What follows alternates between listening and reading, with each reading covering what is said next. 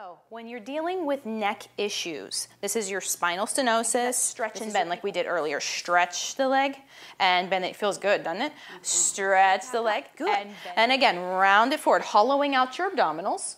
And I'm really watching that neck placement here. Water, good, Pamela. Just flutter kick your legs. So she's actually using the weight of her arms to reach back to find a little higher of a lift. And then lower with control and push back into your rest pose. Well done.